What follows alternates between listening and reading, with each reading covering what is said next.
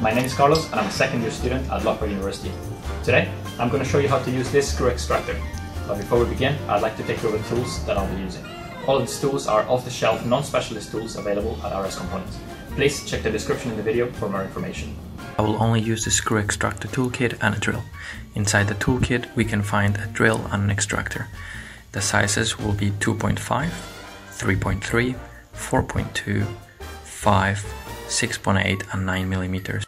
Before we begin, please note, always select the drill bit that's slightly smaller than the screw you want to remove. And remember that screw extractors can break when used with an inappropriate tap wrench. Here we have perhaps the perfect example of the issue we're trying to solve. What we're going to do is we're going to go into the toolkit and grab the appropriately sized drill bit.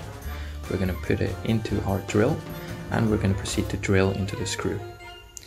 From experience, this took around 45 seconds. Once we're done with that, we're going to get the extractor, and thanks to its reverse thread, it should be super simple to pull out the screw. So, there we have it. A quick guide on how to use the screw extractor. If you want to buy any of the tools I've used in this video, please check the description and make sure to subscribe in order to stay up to date with the latest videos.